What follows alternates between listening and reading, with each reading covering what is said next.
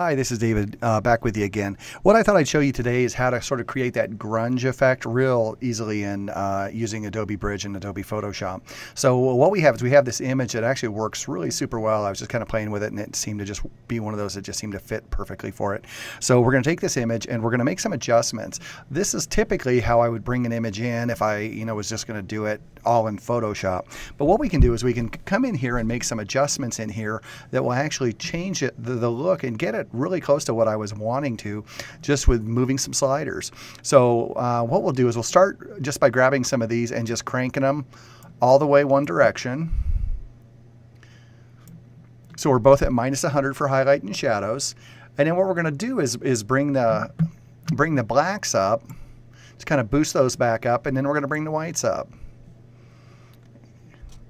And then where the real effect comes from is when you bring the clarity and crank that up. That starts getting that look in here for you. And that's what's really cool, is it kind of adds that texture-y sort of real textured look, the real gritty look to it. And then what typically on this shot, what I would like to do is I don't want to see too much color. So what I'd like to do is dial some of that out. So what we're going to do is just grab the vibrance and kind of pull that back a ways. And I'm not going to necessarily pull it all I will typically pull it a little further when I get into Photoshop and make some final adjustments. But right off the bat, you can see where the texture on this has really changed, and it's really sort of given us a cool effect. So I'm going to go ahead and click Open Image here.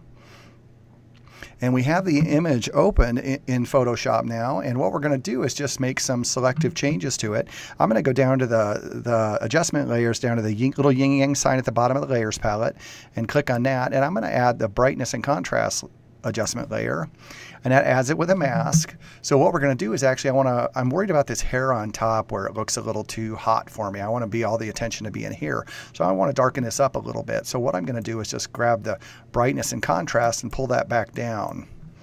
And just go ahead and close that palette. And I need to switch it now because the white reveals and black conceals. So what I want to do is conceal the effect of that by hitting a Command-I. So now that adjustment layer is hidden under the mask. So what we need to do is open the mask up a little bit by painting in white. So what I'm going to do is grab the brush by hitting B is my brush tool. And what I'm going to do is just paint in here to darken that up. So I'm going to make sure my opacity is up, and then what I need to do is just come in here and kind of darken this area up. Go ahead and hit his ear there, and just kind of pull the hair back a little bit. And if you want to just see the difference, you can just kind of click on that and see what's changed. And then generally what I'll do is just dial that back just a little bit.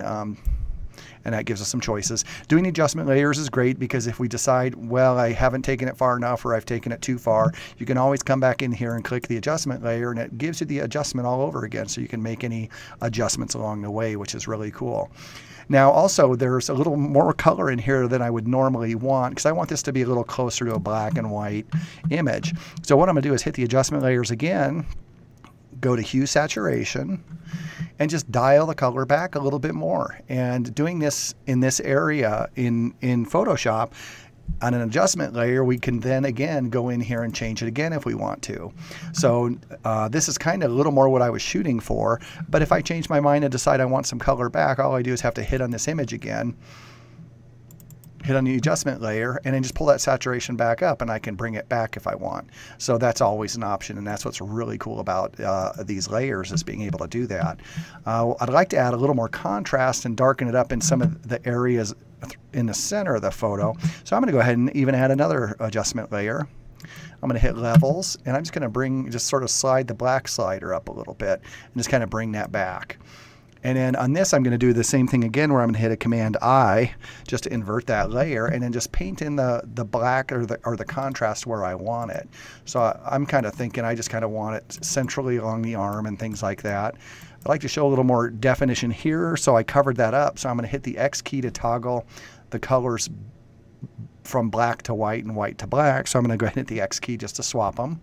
And then I can paint back here in white just to lighten the areas up that I might have hit with the other brush. And that's what's really cool about the adjustment layers, is you can kind of go in there and selectively add light and dark where you'd like it. So that's kind of the image. Kind of gives you that gritty, textury look, which is what I was shooting for. And hopefully this helps everybody out there. There's always some other detail work you can do on these, but that's just overall sort of gives you that really nice, gritty texture look. Hopefully this is something you guys are looking for. And if there's any comments I can help you with, just don't hesitate to shoot me a comment.